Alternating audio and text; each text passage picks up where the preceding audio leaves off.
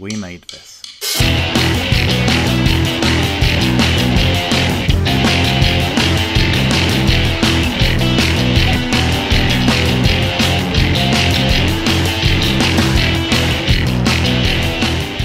Hello and welcome to Pick a Disc. I am your host, Matt Latham, and you're listening to the podcast where someone picks a disc to talk about for whatever reason they want to. And I'm recording this on New Year's Day of 2024, so Happy New Year at the time I'm recording.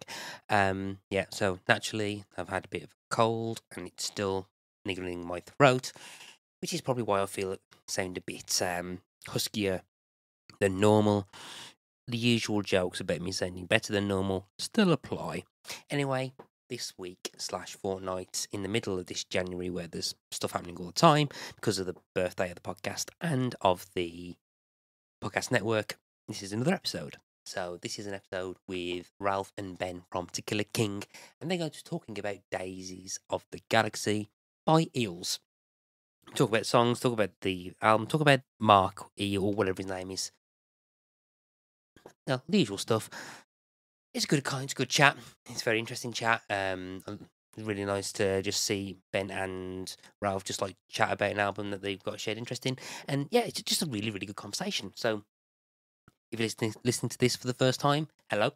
You can follow us on all the social medias under Pick a Disc. There's a Discord server link in the show notes as always. And yeah, if you just want to say hello, say hello. Yep, so I'm just going to press play on the interview and we'll talk to Ralph and Ben.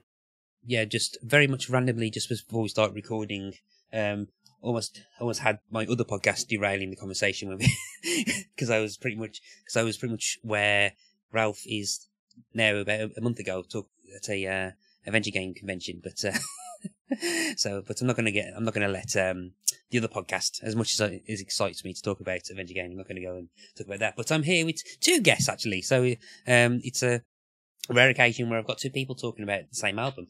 So I've got Ben Jackson and Ralph Pellymounter from To Kill a King with me. So how you doing? How you both doing? Yeah. Your two worlds was about to collide a moment ago. Exactly. Yes. Yeah. So yeah. I mean, it's very exciting. Yeah. Well, thanks for having us on. Yeah. Yeah, we're doing well, thanks. We're about 200 and odd miles apart from each other, but well, I mean, I speak for myself when I say I'm doing all right. I haven't actually asked Ralph. Oh, other than the distance between us, Ben, I'm doing fine. You've got a nice, I'm going to say, isosceles triangle of positions if you try and triangulate. So, so we've got Ben all the way in Cornwall, Ralph all the way in London, and me all the way in Birmingham, South Birmingham. The band's been really spread thin over the world recently, but this is now the closest I think we've been in a while. So the bass player's been in New Zealand up until a couple of weeks ago or something like that. But we're all relocated and getting ready to do some more music together. So yeah. Yeah. Okay. Yeah. So we'll have a brief chat about that a bit later on. But but this is Pick a Disc podcast. I don't want to talk about you. We want to talk about something else. Yeah, fair enough. We're here to talk about about bigger, better bands. That's what we want. Not my words. But no, we're here to talk about an album that you both picked to talk about. Ben, Ralph, why don't you introduce and tell the listeners the disc that we're going to talk about today? I was going to say how panicky I got when we had to pick, an album. Because, I always find my brain just freezes. When someone goes pick your top 5 or whatever, I sort of panic, or even what you sort of listening to recently. And I think being a musician, there's all that extra pressure. And then when it was that we both had to pick one, I was like, this is going to take forever. But it actually was really painless and quite quick, wasn't it, Ben? It was, yeah. Yeah.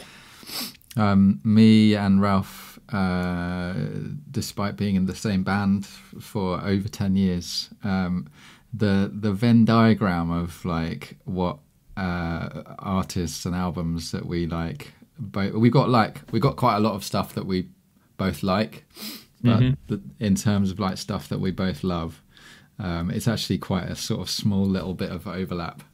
And this album, which, shall I reveal what it is now? Yeah, go on. We tease them up. They're going to be on the edge of their seat. They'll be like, oh, God.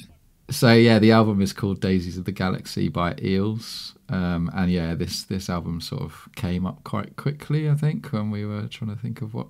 Yeah, I mean, it kind of in the way that we have different music tastes. I kind of feel like this one, yeah, fits right in the middle of. It's got sort of like some very, very good songwriting, lyrics, all that sort of stuff, and sort of like back to basic songwriting.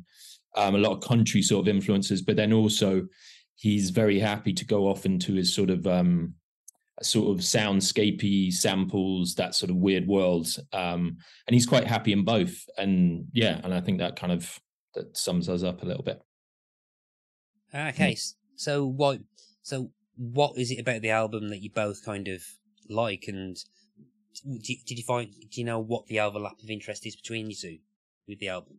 Yeah, I mean, so for me, it was quite a sort of formative album. I think there were a few bands that sort of came around in my sort of teenage years where it was a bit of the sort of DIY musicians where they were definitely recording in their basement and that sort of thing. So you've got like, so you've got Eels, like Beck, Badly Drawn Boy, that sort of thing. And that sort of, like Gomez all sort of came out at a similar sort of time.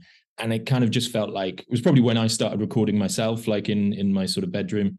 And it kind of felt like, oh, you can actually, this is accessible to me. Do you know what I mean? And I can start imitating this sort of thing. Not that they're not amazing musicians, but they're not kind of on that sort of, the other sort of stuff before that I was listening to a bit was more stuff like Hendrix and Steve Vai, and like very much like technical guitarists and that sort of stuff. So yeah, the bar is set a little bit lower with these guys, but in a wonderful way. Yeah. And yeah, Ben, what about you? Yeah, I think for me it's also quite a formative album for me.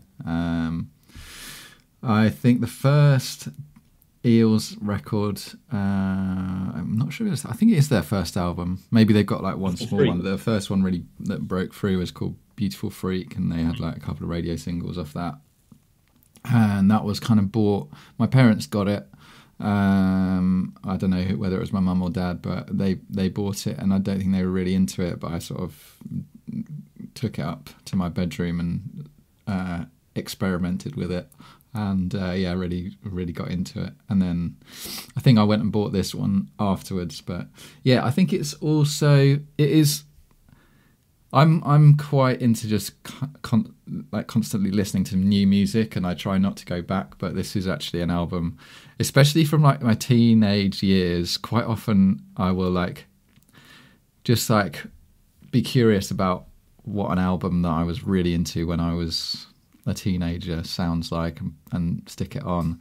And quite often I will be a bit disappointed, or like I'll be like, oh, this is actually not as good as I thought it was. But I think this one, there's definitely a couple of tunes on it which I would still like happily. I mean, I'd still happily listen to the whole album through, but there's a few that I would like put up there with my favourite songs, I reckon. Yeah. Well, a couple, yeah. So it's nice that it's interesting that's your philosophy or approach with music, just because it's so different to, I think, most people, where music can become like a real comfort thing. So it's like, and the more you listen to it, it's more ingrained. And so like, for me, this is definitely one of those albums where it's like, I know every song, and to be fair, I'm not like putting it on every week or whatever, but you know what I mean? It's still like in sort of regular rotation, because it's just very comforting. You know what I mean? Yeah, I was going to say, comforting is quite a nice description for this album, even though like, even though some of the songs are pretty sad, but yeah, it's comforting. It is comforting. Well, I think that's one of the things of like, probably also because we were listening to it in teenage years, which are like full of, I don't know.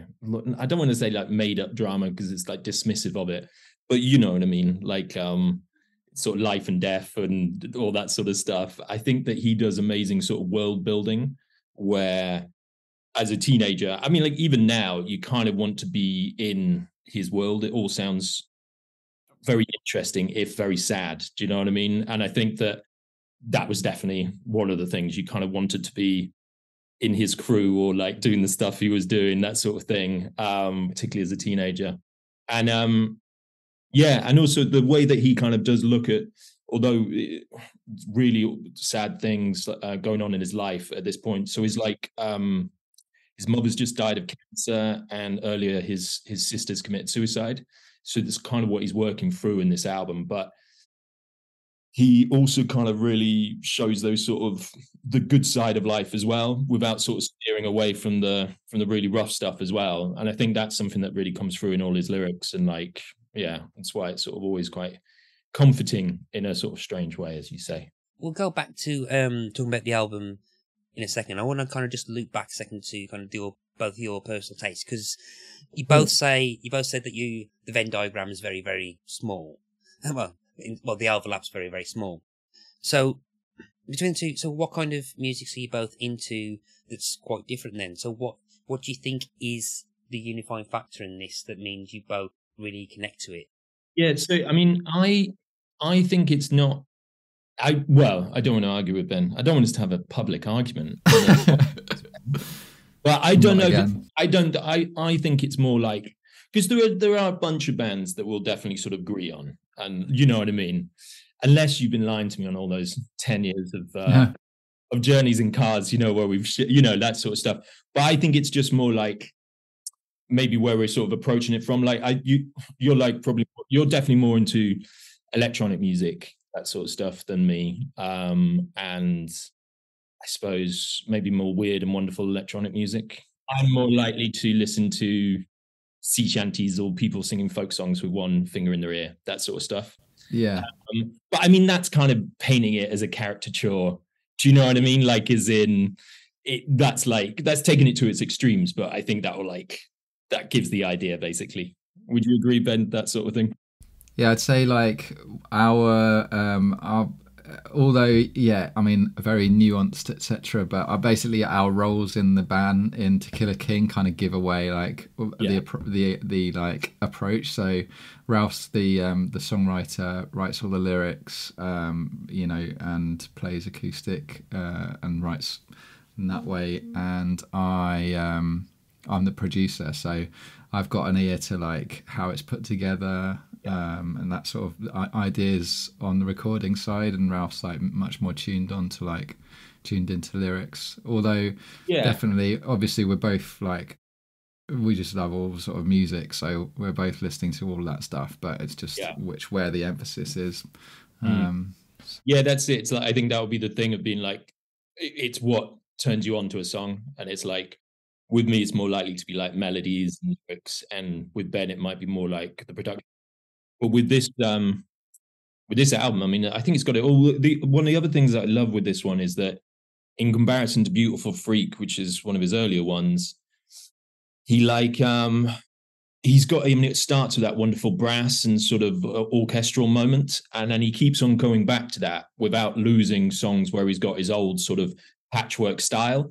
And I think that just shows that sort of confidence, and also being able to pull from both of those worlds, which is something that both me and Ben love to do as well. You know, I mean, we'll have the odd moment where you get like the sort of stinging moment of like strings and stuff, but then go back to samples or something else straight away, you know? And I think he's definitely been an influence on us to do that sort of stuff. So that's quite interesting. Where you said, so like you're saying, you're kind of more the acoustic singer songwriter side. Ben, you're perhaps more into the kind of electronical sonic sample side. And there's a quite interesting hybrid of both of them with Days of the Galaxy. So I think that's where the Venn diagram kicks in. So as soon as you kind of categorize yourselves as like the electronic and the acoustic one, that kind of makes sense, because there's a very interesting mix of the two of this, because I'll bring up now. So my history with Eels is, I knew the name. I always assumed that Eels were a band a lot more contemporary than they actually are. So when I got the email saying, oh, they're going to talk about Eels and stuff, and I opened up the Wikipedia page, because formed in 1991, I was like, what? I assumed there was kind of like mid to late noughties. So I've always, for some reason, it might be just because of the names, but I always assumed there was going to be like Foals or something. Like, and a lot more kind of either kind of indie rock or something like that, or kind of like the clean indie from that, by clean, like, that kind of indie pop stuff. So I've always just assumed the name Eels was that. And then looking into it, realised that I think Nova Came for the Soul. I was like, oh, it's them. But so I was coming in pretty much blind, more or less. kind of blind. So yeah, and when I first listened to it, I then realised that it sounded very familiar, or there's something kind of familiar about it, and then quick looking tune found that it's been in some of the songs on this album have been in a load of stuff that I've watched. But so it was so they're quite an intimidating band to get into. It's kind of like they're one of those bands that they just release so much music. Like they've been consistently releasing music for like however long that is.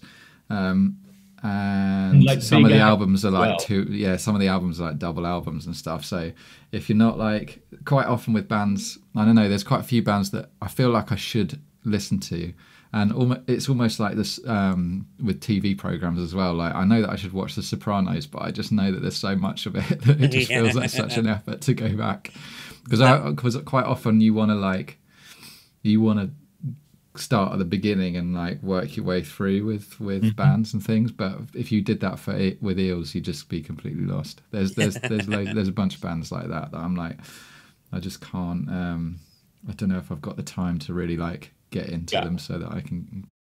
So for people who are listening who, like me, perhaps aren't aware of Eels, and this is just a bunch of stuff that I learned today when I was doing research for this episode. So Eels are an American rock band formed in Los Angeles in 1991 by singer-songwriter and multi-instrumentalist Mark Oliver Everett, known by the stage name E.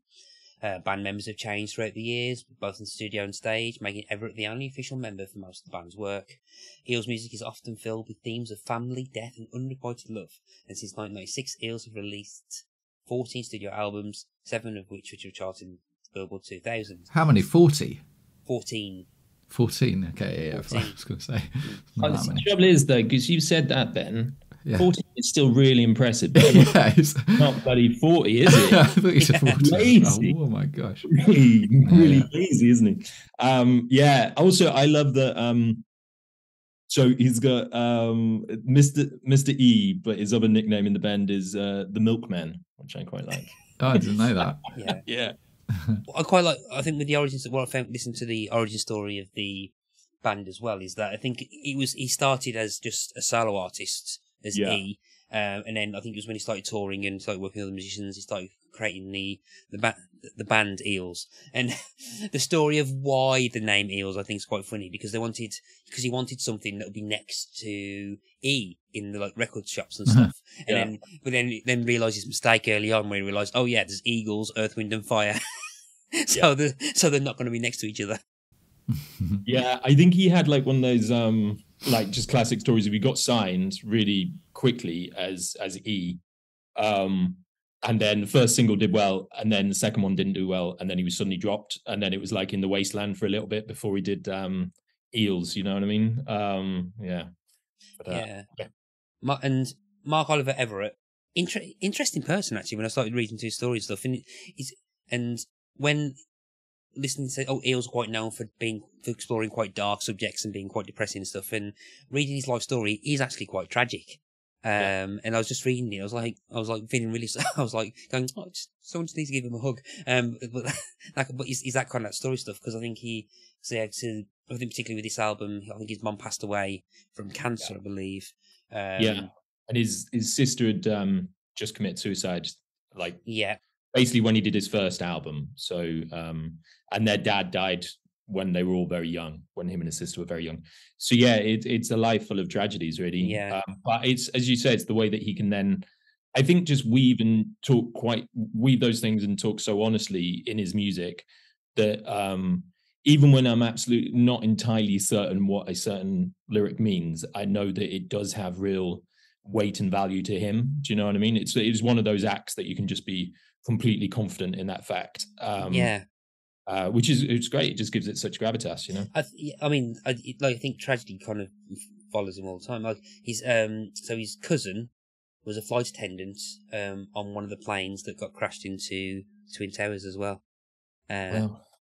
Yeah, so that was Jennifer Lewis. It was one that struck the Pentagon. So and in his autobiography, he does muse whether the plane hit his father's old office. And he mentioned that in his autobiography. But so I think there's a lot of kind of personal kind of, don't say the word baggage, history, which kind of fuels a kind of a darkness through that. And I read that before I actually listened to the album. So, because I read it last night and I only really listened to the album perhaps on the drive to work this morning, which put me in a good mood for work.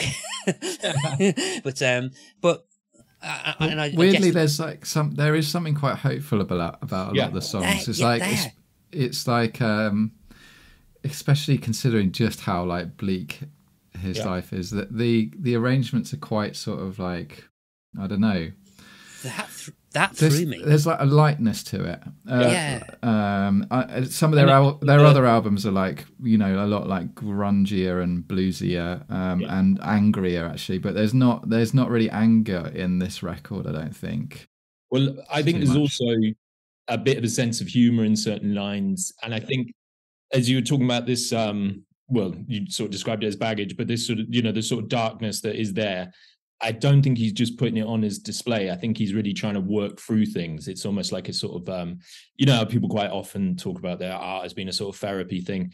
I think it's really there on display, and that he is trying hard to look at the good things in life as well. That's what, you know, as we were saying before, but without trying to sugarcoat it or paint it all as being joyful and stuff. There's these sad things that happen, but life is worthwhile. I think that's what he's sort of getting through, you know.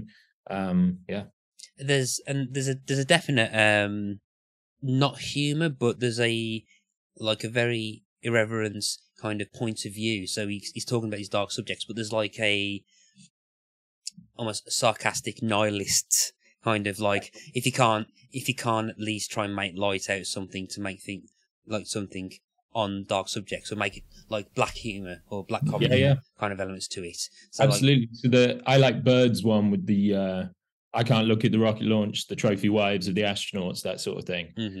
And yeah, I think that song in particular was him really trying to find the good and stuff. So his mum apparently was an avid bird watcher. So the whole I Like Birds, that's just him sort of doing a little homage to his mum sort of thing, and the joys that she found in life, you know.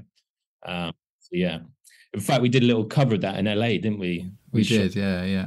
God, how long ago was that? That's is it, remember that now? What, when we toured in America? I don't know, maybe 7 years ago, something like that. If you think it was 7, I reckon it was probably 9. If you're 9, everything's like longer ago than that. Yeah. Anyway, but yeah, that was fun. That's that song. I'm glad that is that definitely like what that song's about? Because I read a little bit in his what was it called? It was Things the Grandkids Should Know, is his autobiography. Yeah. And there were lots of really, one of my favorite songs of this.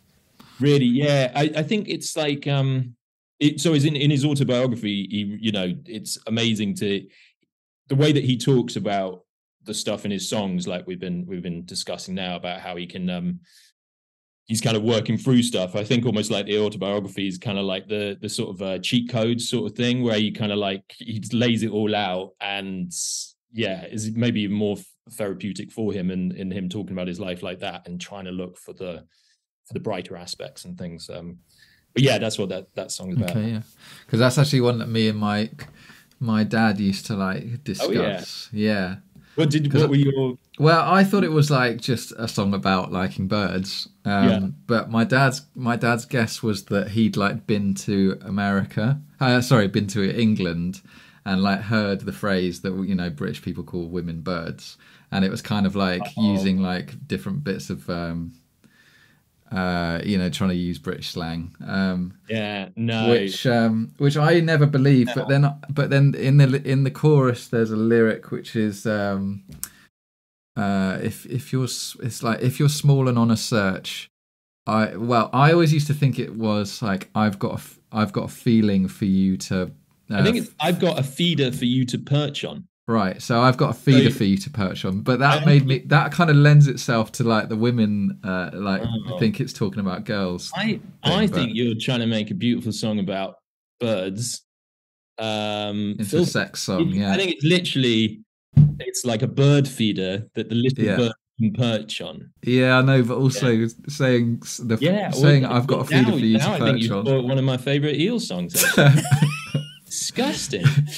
Picturing men dressing up as bird feeders, standing on the corner trying to attract birds along.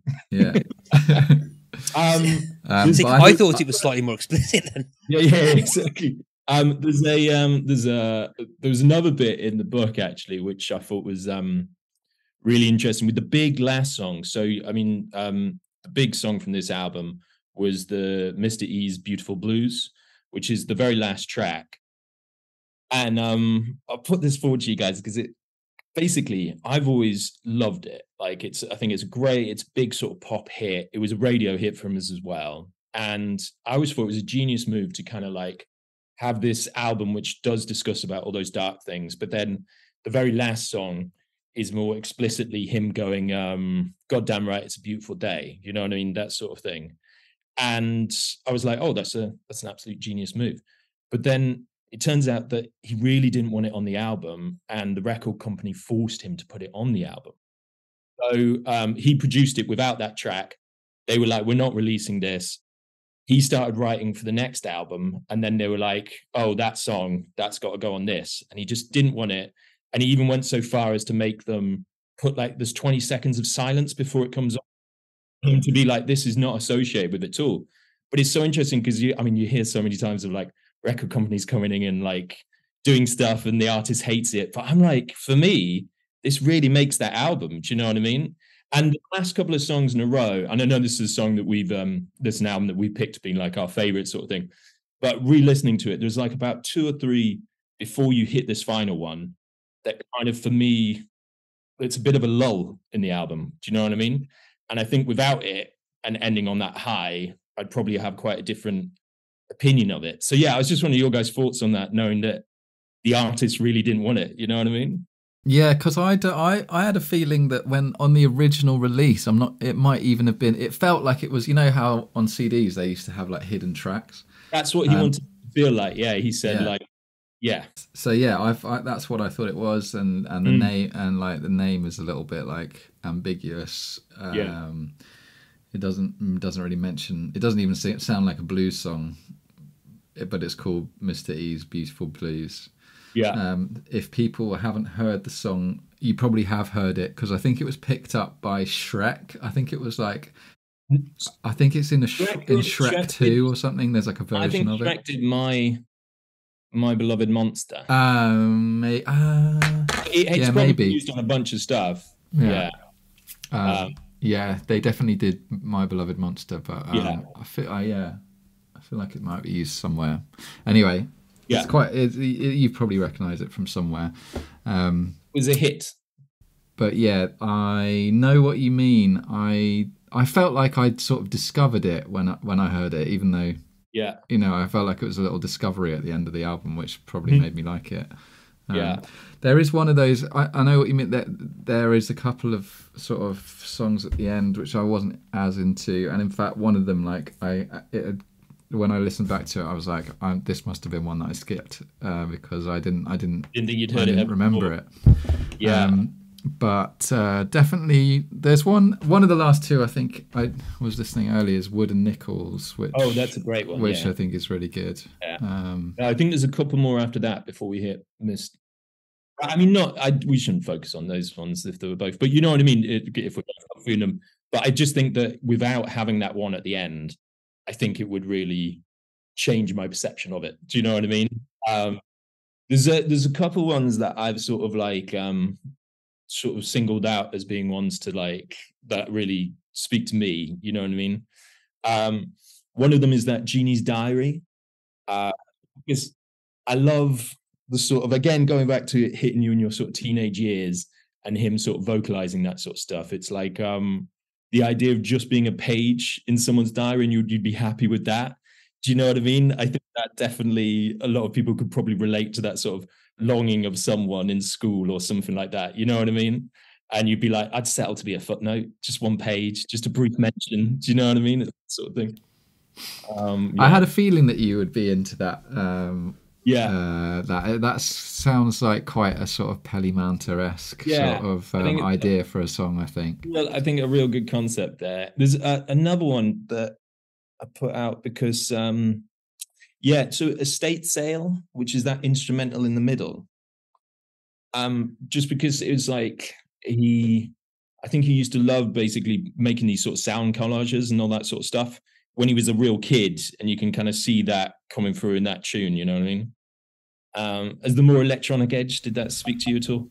Yeah, I mean, it's not. I wouldn't say it's one that I picked out, but they are quite good at sticking little, yeah, just little interesting, Skits and moments. yeah, sort of, Yeah, I mean, yeah, even sound designy bits in there. Mysteries, Beautiful Blues. It's like 20 seconds silence, and then like I don't know, Reversey stuff. another 10 of like soundscapey sort of stuff. You know.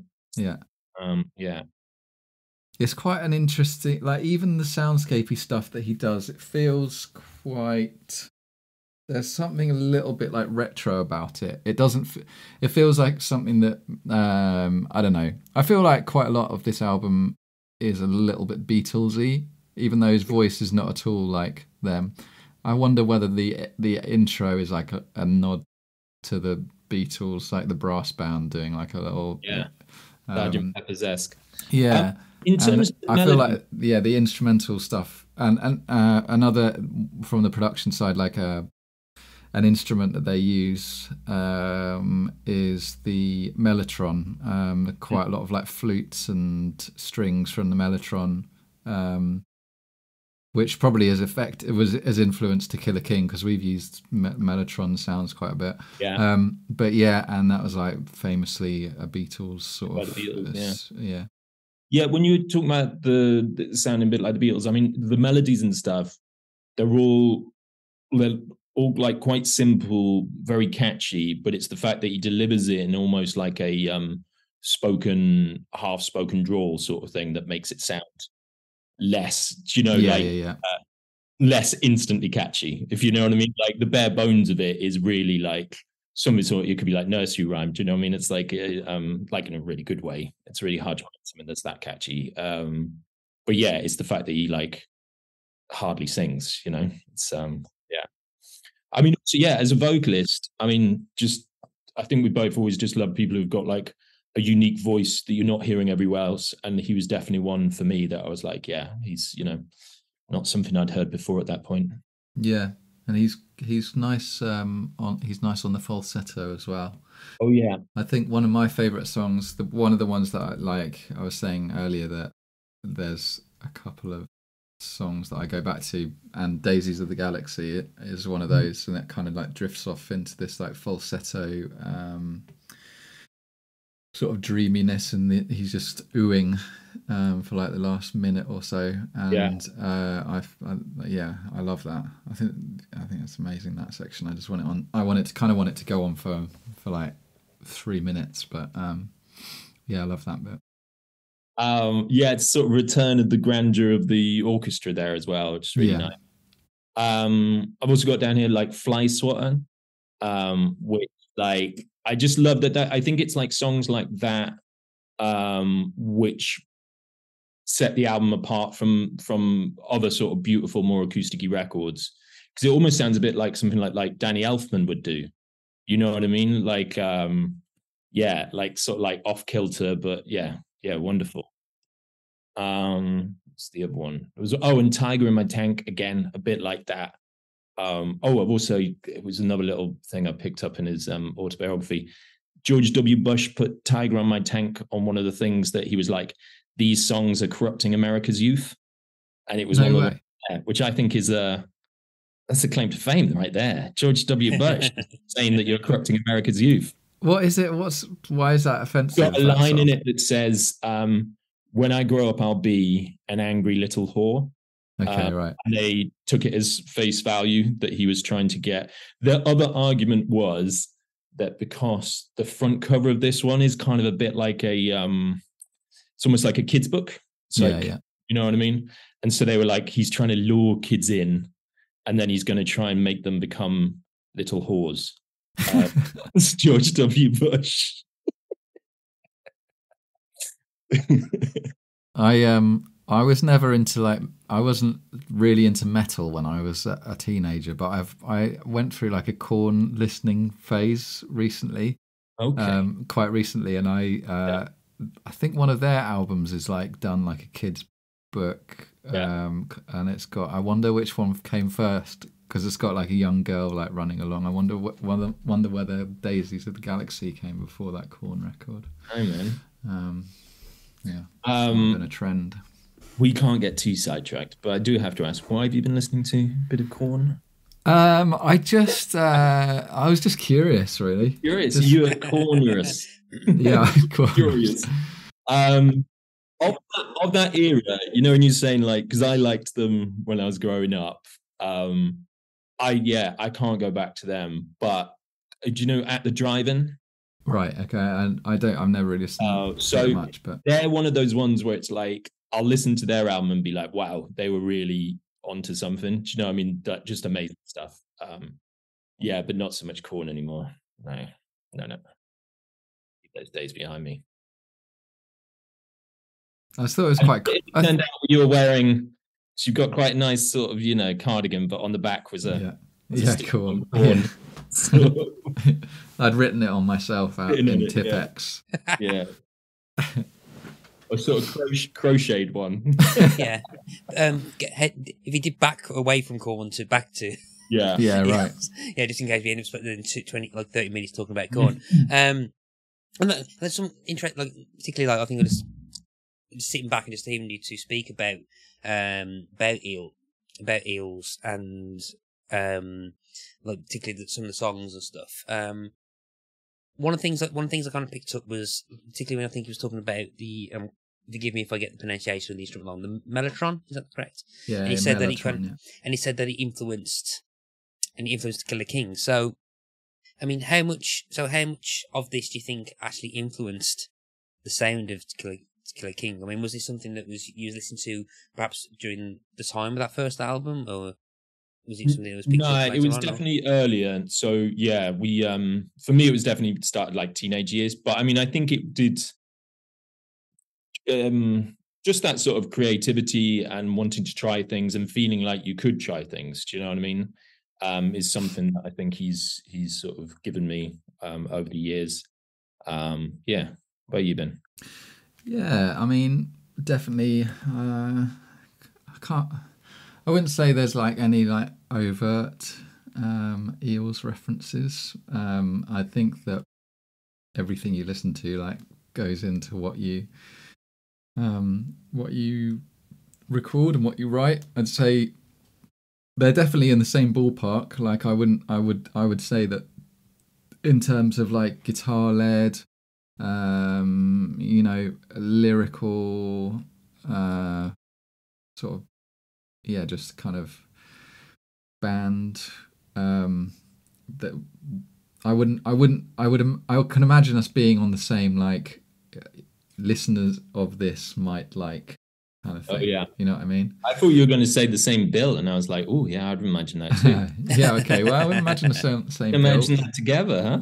And I guess I'd say some of To Killer King has got a bit of an Americana feel to it, and this I would say has got Americana influences. Yeah, quite strong Americana influences on some of them.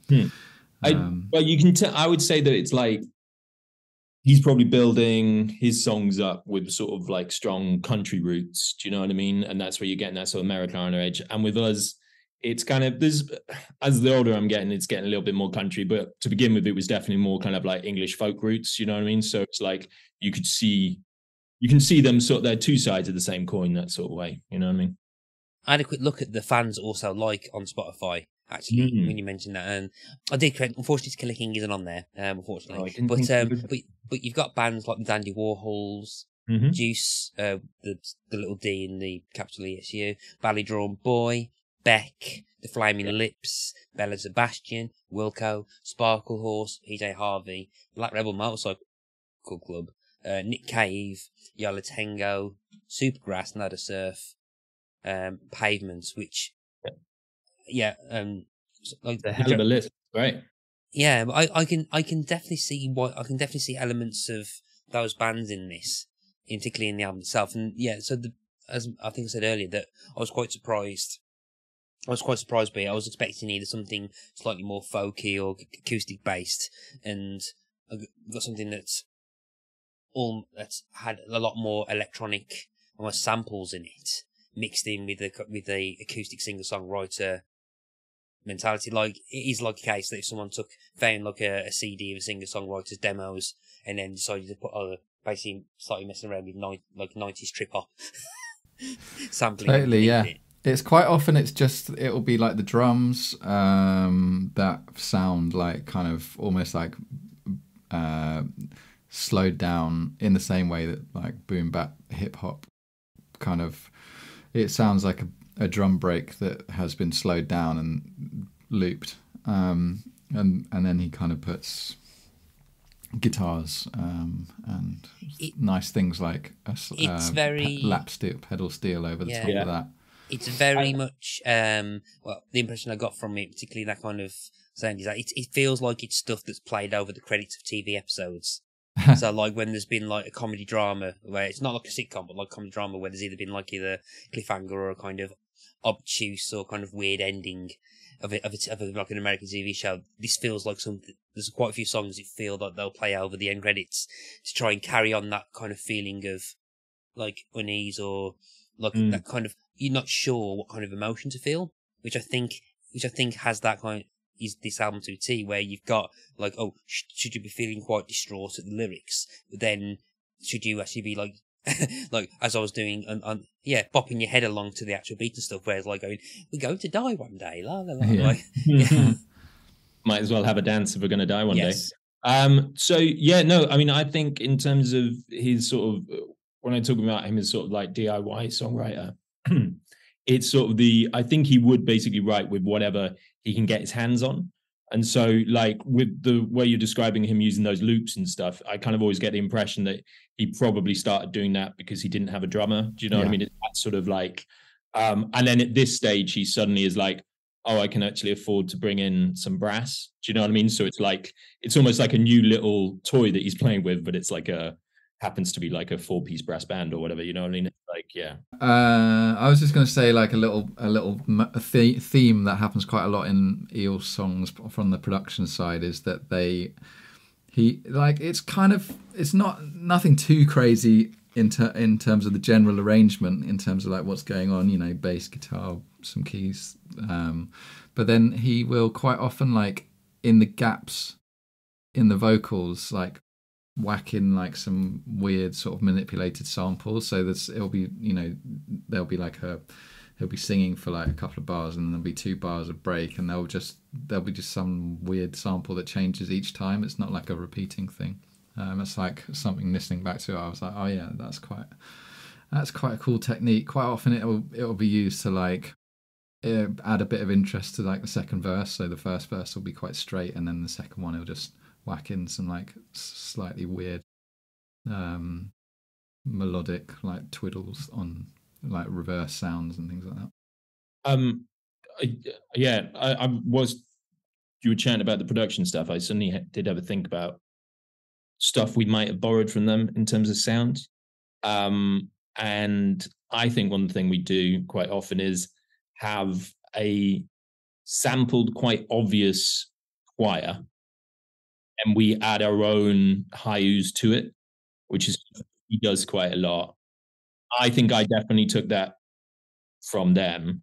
There are Mellotron samples that are like some of the original Mellotron sounds were choirs. I don't know if would your listeners like me to explain what a Mellotron is and how it works? Oh, please. Yes, please. I'm not. Yeah, I often mark myself as an idiot, so I'm not. The nice thing about this one is that because it used to be an old mechanical machine, you'll be able to visualize it quite well. You know what I mean? Yeah. So go on. Yeah, so it's basically like one of the earliest ways of doing sampling is because obviously these days it's all like the samples are digitally stored on, you know, a hard drive or whatever. But before you could do that, obviously the only way that you could do it was literally record. So they would record like an orchestra playing A, B, C, D, E, F, G, and record that onto tape. And then you'd have the tape in a loop. And then a keyboard was like literally just you press the buttons on the keyboard and it's like literally just connecting a tape head to each of these loops of tape that's going round. So it's literally just like playing different tapes, and you have these huge cassettes that they would load in. So this is like the flute sound, which is like the Strawberry Fields like flute sound. So when was this? Was this 60s then? Yeah, I reckon around 60s. Yeah. I've got a feeling they probably had it before that, but that's when it came into like popular use. Do you know what I mean? So they're all quite sort of wonky, and like because they're running like however many tapes, like maybe 24 tapes at the same time. There's loads of noise and warble on the tapes. Like all the pitching sounds a bit wonky. Also, you'd have to be a lot more decisive in which one you wanted. So if you were like trying the flutes and then you were like, actually, we'll have choirs, it would take people like, I don't know, like an hour to change over or something like that. Yeah. Actually, flutes again. Yeah. But yeah, you've got like flute, strings, choirs. They're all like classic sounds that you would instantly recognise if you heard them. Yeah. Wow, that's quite interesting. I always got a fascination with kind of like particularly older computer equipment. I was quite fascinated with that anyway. So I've been to quite a few of the like computer museums around the country, looking at some of the older kind of retro stuff and stuff. But I've never really kind of looked at the older recording section. So that kind of stuff's quite fascinating. Particularly like how they have to, how they manage to do things that we probably that we take for granted in the modern world. But yeah. So I mean, have you personally ever? Sorry, Ben. Have you personally ever used any of the older style recording techniques? So have you had a chance to use? I mean, vintage microphones are always quite fun to use. Like the older microphones that they would have used, ribbon microphones, and they're still used like quite a lot today. Like they're used for drum overheads and sometimes vocals and guitar cabs and stuff. They're just like not quite as hi-fi and add a little bit of crunch and take the top end off in a nice way. So we'll quite often also record stuff onto tape and then back onto digital, because that again just gives it that sort of slight sort of sometimes a bit of a wobble, but also a bit of the hiss and that sort of thing, a bit of the warmth that you get from that sort of thing. I guess like now though, you just live in an age where you can pick and choose to, you know what I mean, to, you know, you've got all the sort of ease of the modern plugins and that sort of stuff, but you can also rely on the other stuff if you want to kind of, you know, that sort of sound. There is also something which, like talking about him, where it's like writing with the instruments that you've got.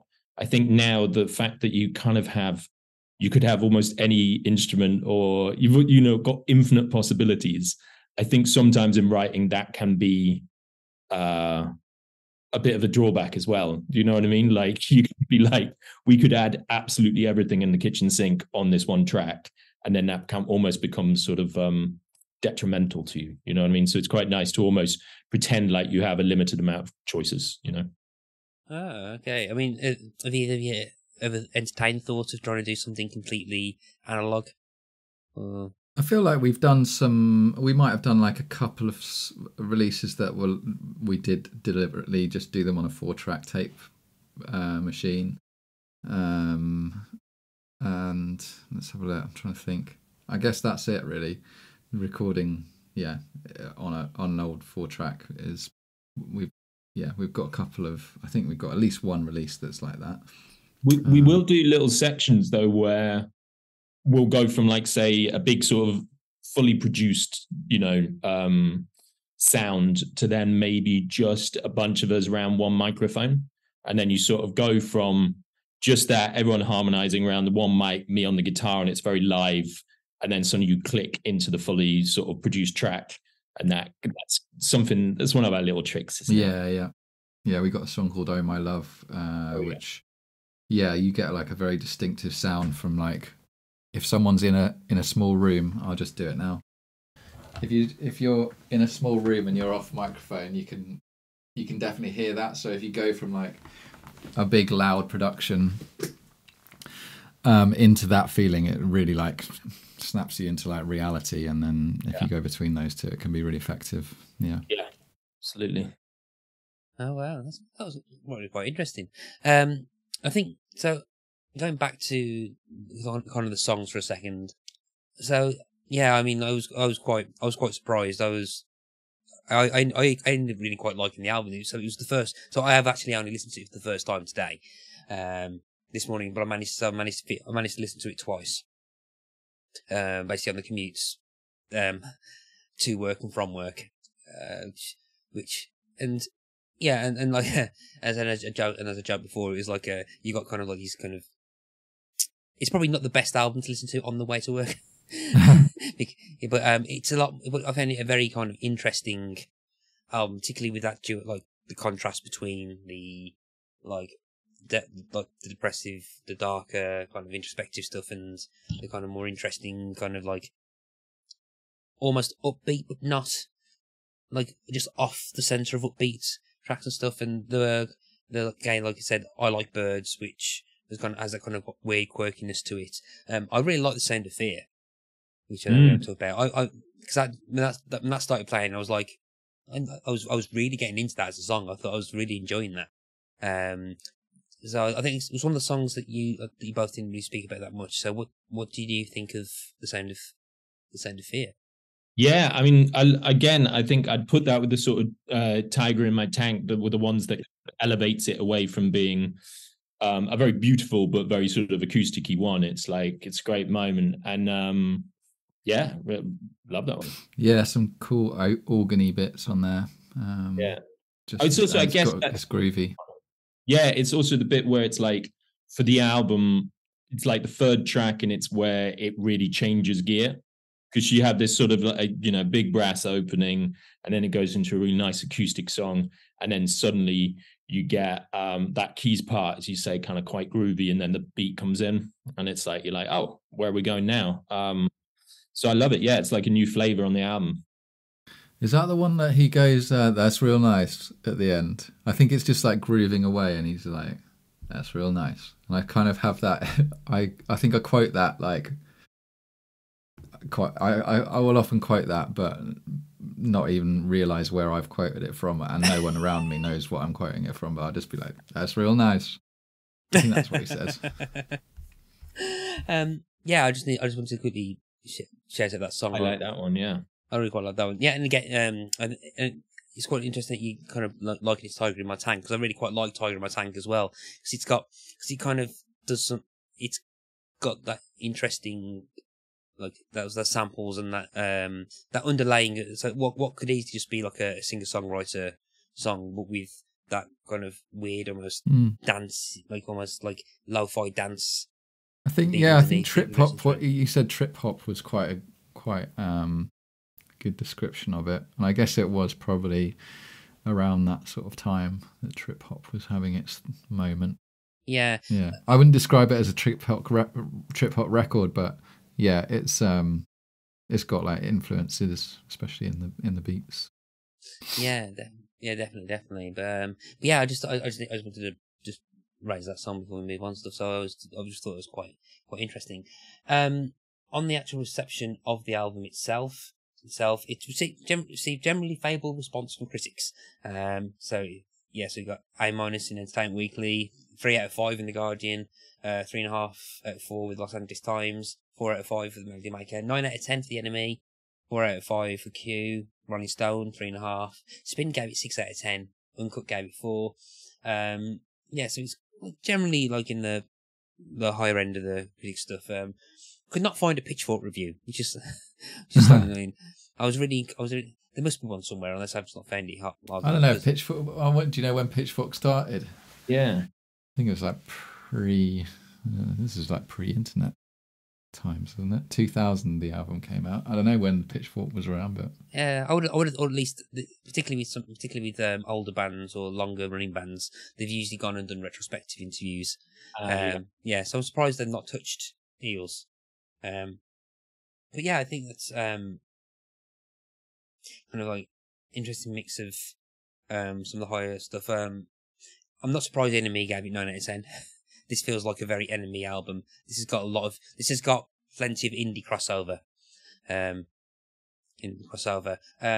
some point, I think there are at some points, particularly in the first half of the album, I was listening to this, and perhaps some of the more acoustic songwriting bits are very, very recently, at the time of recording, it's not aired yet, but the next episode of the podcast will be covering Frightened Rabbit's Midnight Organ Fight.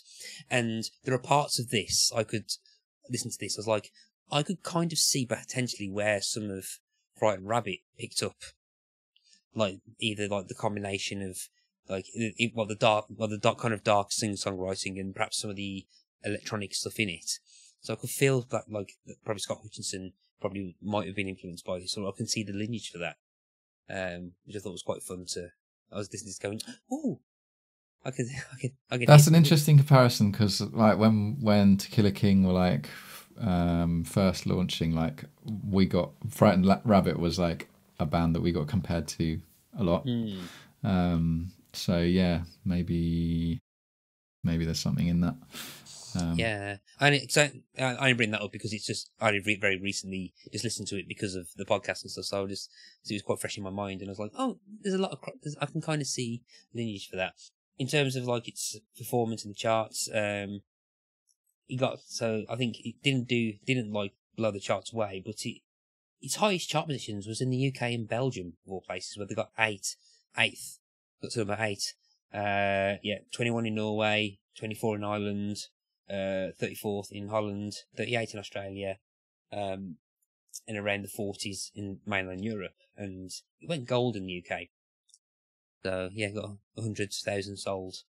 Went gold in Belgium and Australia. Couldn't find any US sales for it though. So, but yeah. Yeah, I'd say in general, like Eels are one of those bands where like I think if you like them, I don't know if you feel the same, Ralph, but like you get Eels fans that and they just produce so much stuff that quite often I'll be like listening to their albums and be like, if I had one criticism of Eels, it's like it's almost like he finds writing good songs effortless, and so they kind of quite often you can like listen to them and it's just like it almost seems too easy.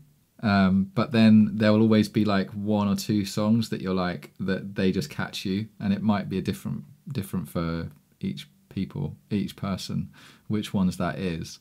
But yeah, definitely on this album, there's a couple of songs like the one Daisies of the Galaxy that just caught me in the right time, and yeah, I can understand why it's not like blowing the charts away. It wasn't like a massive deal at the time, but it's just like just a few. It just takes a few songs to like really make an impact on people, fans.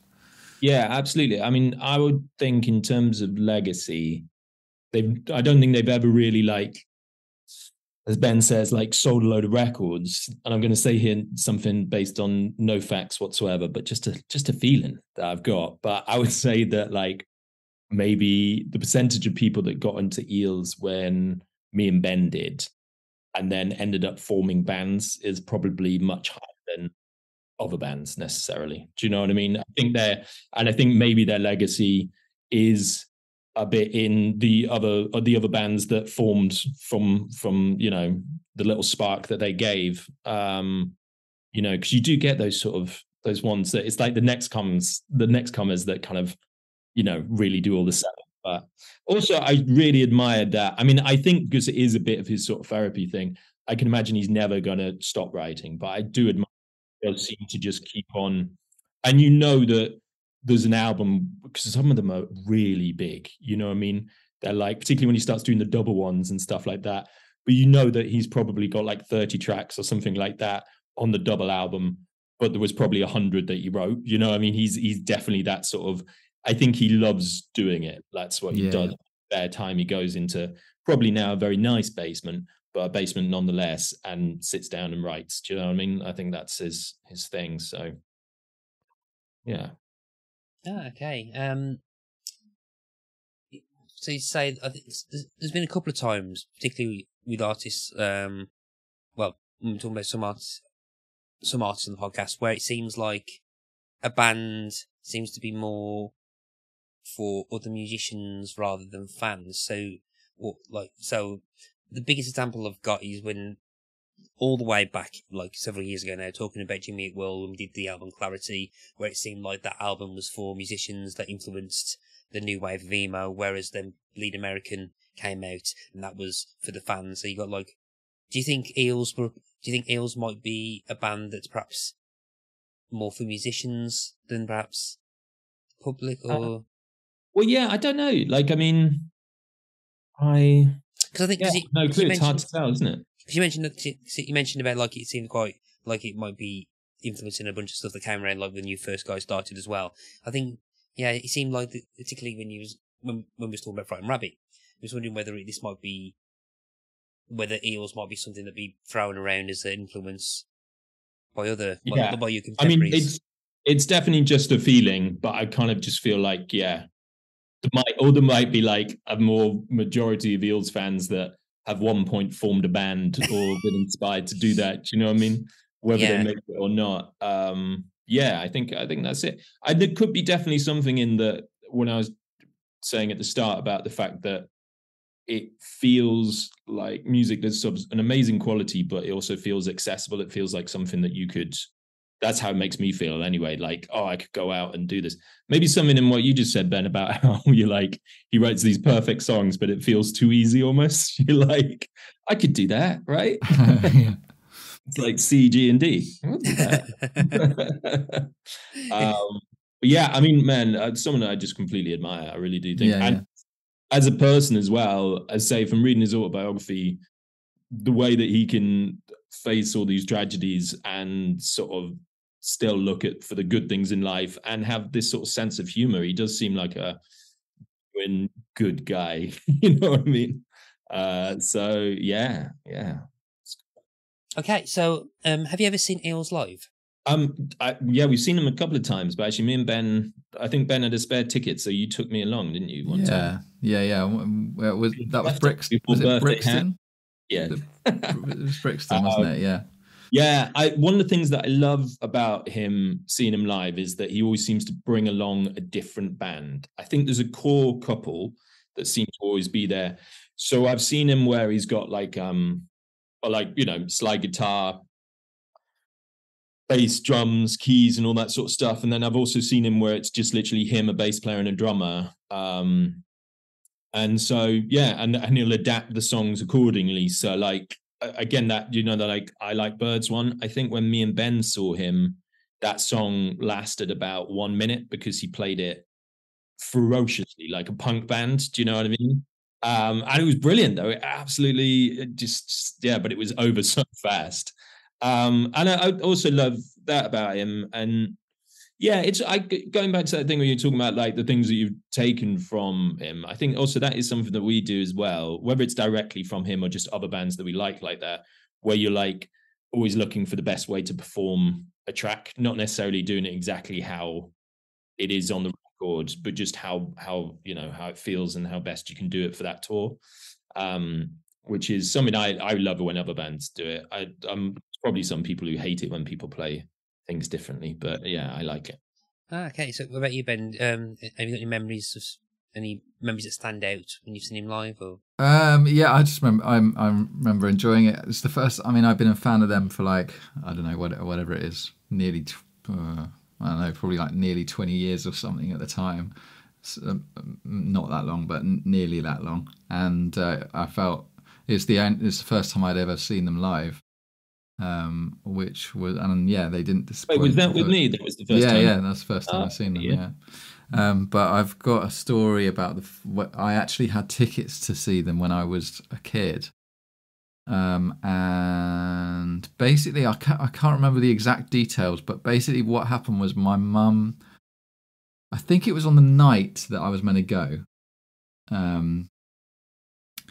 I normally would have had like football practice, but on this particular night I had a detention, and I didn't tell my mum that I had a detention. She just thought I was at football practice, but then she realised, oh, we've got tickets to see Eels, because she was, I was too young to like go on my own at that time, so I'll take. So she came to the school, went to the football pitches to pick me up, and I wasn't there, and all the kids were like, "Oh no, he's in detention tonight," and then I sort of saw my mum's face appear at the window. And she took me out of detention, but she was so like furious that we didn't go to the gig. She just gave up the tickets. Yeah, we had to just like go home. She was like furious with me. Can you tell us what you did? What to get the detention? Yeah. Probably just being a bit of a prick. I don't know. I wasn't just generally being a prick. Yeah, probably just like laughing. I can't imagine young Ben being a prick. I kind of used to be in detention a fair bit, just not for like anything cool, just for being slightly annoying, and like not being able to stop laughing and like making noise and stuff like that. Or not remembering to do homework. But yeah, it's probably something like that. Wow. I think that's the first time that someone said that they missed the gig because there was detention, because they had detention. They had a detention, yeah. Yeah, wow. So people have listened to Days of the Galaxy and they want to perhaps venture off onto other parts of Eels' discography. Where do you recommend that they go to next? I would say either forward or back one. So Beautiful Freak is a fantastic album, and I was kind of torn between that and this one, really.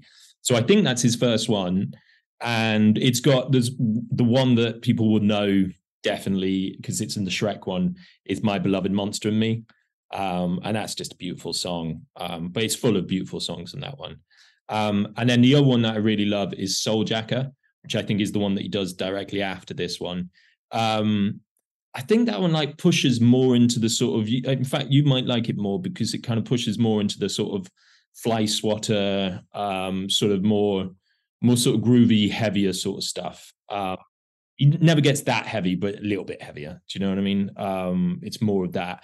And then the sort of ballady ones become more of there's maybe 2 or 3 little ballady ones rather than it being mostly ballady with the odd sort of heaviest thing. So he kind of inverts it for that one. Those are, and that's kind of my era of Eels that I know well. Is Soul Jacker the one with the theme tune to that monkey? Yeah. He's did you ever watch a very weird cartoon? It was Monkey Dust, wasn't it? No, Monkey Dust. Yeah, that's it. Yeah. Dust. Oh, really dark comedy. There was one where, for example, it's a dad who's looking after his son. He's divorced, and then it always ends up with him. The punchline is essentially him blowing his brains out every episode. Yeah. That sort of level of super dark. The theme tune for it. I think so. If it's the right one, I'm pretty sure they had a very weird obsession with Harold Shipman as well. Yeah, all really dark stuff. Feels like the right kind of artist to put a Yeah. So yeah, that's got the theme tune to that song on it. What about you, Ben? Because I think you got. Yeah, I really like. There's an album they've got called.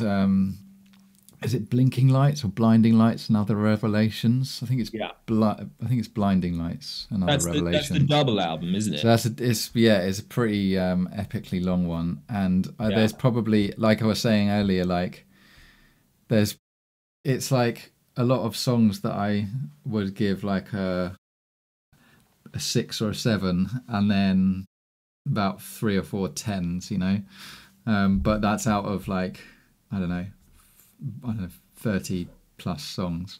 But yeah, they've got the whole thing out that ends with this song called "Things the Grandchildren Should Know," which is like kind of like quite a long. It sounds like the last song he's ever going to release, but obviously he's now gone on to release 100 more songs. But that's what it sounds like. That's what he's named his autobiography, right? So what things the grandchildren should know? Yeah, right. Okay, yeah. But you were talking about like being put off by the vast number of songs. That's an album that has put me off because of the fact that it's like so long. Do you know what I mean? Yeah. Or like I've delved in and maybe not found that nugget straight away, and then been like, oh, you know what I mean? It's so no, I'll take your advice. That's going to be my. There's a few that I can remember. I think that one, like lyrically, I've just there's just a few really great moments in it. Like Things That Grandchildren Should Know was like got this bit about his father, where he's like, there's like he says, I swear it turns out I'm turning out just like my father, although I swore I never would. I've got love for him now, things I never really understood. And he's kind of like forgiving his dad for being a shit dad, basically. And then he's got a song which is like an upbeat sort of like, it's like an upbeat, like the more groovy ones called Hey Man, Now You're Really Living, which is like all claps and like, hey man. Oh, I know that song, yeah. And it's like, this is the new dance the kids are doing where they crawl up into the fetal position underneath their desk and like yeah, he's definitely got and when you see him live, actually he's genuinely very funny, you know what I mean? He'll do like odd little dances and things like that, like knowingly funny. Okay, so quite a few options to choose from depending on which way you want to go. So as we are gearing up to the end of our chat, we're now at the very, very, very important and perhaps the most important question of the podcast, which is the song for the Spotify Hall of Fame playlist. Now, for anyone listening who's not listened before, what this means, I'm going to ask Ben and Ralph to pick one song that is one song between them to be immortalised forever on the Spotify Hall of Fame playlist. I can't veto it, so whatever they choose, go. So Ben, Ralph, you're gonna have you need to have We've not discussed this. No, we haven't. No. We'll have to.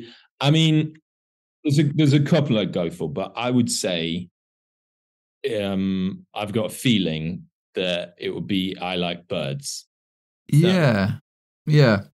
I think that's one that we both like, or the Beautiful Blues, because I think my favourite ones are not your favourites, and your absolute favourites aren't my favourites. But I think we would both agree. Let's do this properly. Like, which would be your absolute favourite? I would probably put Daisies of the Galaxy on. Okay. Yeah, I see. I mean, no, I really like that one. I don't think it's also I kind of want to draw people in. Yeah. I want him to be like, phone us up. Hey man, you're getting on the bill because you're on that podcast, and then you drew in so many more fans. Oh my word. So I'd go for probably like I Like Birds. But yeah. Are you okay with that one? I'm okay with I Like Birds. Absolutely. Yeah, we can do that. All right, let's do that then. Yeah. Okay, so I Like Birds follows on to the podcast following a bunch of songs that I can't add because we haven't recorded those episodes yet, because they're a part of the 5th birthday celebrations that I've not recorded yet. So I can't usually do what I usually do and say what it follows on. But but before then, it will follow Frightened Rabbit and Paul Simon. So among good company. So we are now at the very end of our chat, and so I want to say thank you for Ben and Ralph for coming on. I want to shout out Hannah at Lash Media as well for bringing us together. But now we're at the end of our conversation. I want to say, Ben and Ralph, thank you ever so much for donating. Thanks for having us. For donating a very cold Wednesday evening to just basically talk about eels. But before you go, if people want to find you online, where can they find you and Killer King? We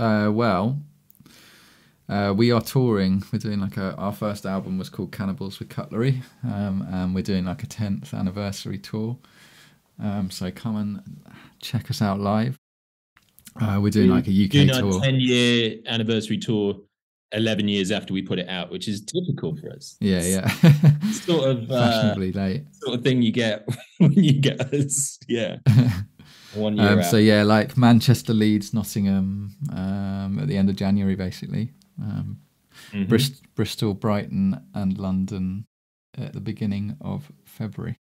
Yeah, so it's just a couple of weeks away, that tour is. So yes. So do come along. It's going to be great fun.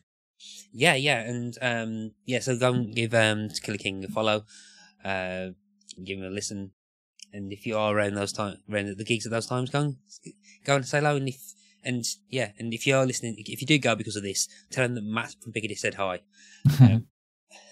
So yeah, keep yelling it out sporadically during the gig. Yeah, actually, I'll just keep shouting, "Play, I like birds." Yeah. Yeah, do like a really random heckle. So it's one person in one of the gigs just shouting, "I like birds." But yeah, thank you ever so much, Ben. Thank you ever so much, Ralph, for coming on and introducing me to eels. No worries. No problem. Yeah. Thanks very much for having us. Yeah, cheers, mate. You've been listening to Pick a Disc, and I've been your host, Matthew Latham. Our theme music is Pump by Kevin MacLeod of Incompetech.com. Pick a Disc is hosted by the We Made This podcast network, and you can find them on www.spreaker.com/user/WeMadeThis. You can find the Pick a Disc show site on www.spreaker.com/show/pickadisc. You can find us on all the usual social media type places like Facebook, Instagram, Twitter under Pick a Disc. You can also email us on pickadisc@gmail.com. Until next time, happy listening to all those discs that you are picking. Goodbye. Do you know your Daleks from your Drashings? Or your Zygons from your Zagreus? Do you know what the TARDIS stands for? And do you know which Doctor Who stories featured Kevin Grimlock, the cyborg T-Rex that became the Doctor's companion? Then this is a Doctor Who podcast for you. I'm Baz Green, and in each fortnight I chat to my son Ben, Hello, and the occasional guest as we cover 60 years of Doctor Who on TV, Big Finish and more. and I did really enjoy that one. Except that wasn't really actual pirates, it was Badger pirates in space, but it was still piratey. Badger Pirates in Space. Yes, but I am willing to make an exception for pirates this episode. Donald Sumpter is amazing. He's good. I love the fact that he just pops up. He just pops up. Probably Rassilon. Probably. Well, they do confirm later on he is. I think they do. Yeah, don't he they? says I on think Rassilon the Redeemer. Of course he does. Bloody hell! And he I has watched it. the gauntlet as well, which gives the hint of that. Yeah. I'm nodding profusely.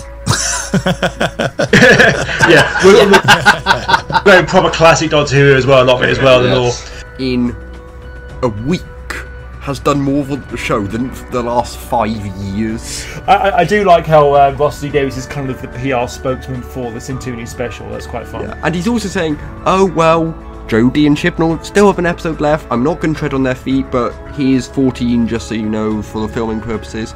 And a week later, oh yeah, by the way, these guys are back. Just thought you'd want to know. Find us on the We Made This network. And all good podcast providers. What about the bad ones? Yes, them too. Ah, good. Because somewhere there's danger. Somewhere there's injustice. Somewhere else, the tea's getting cold.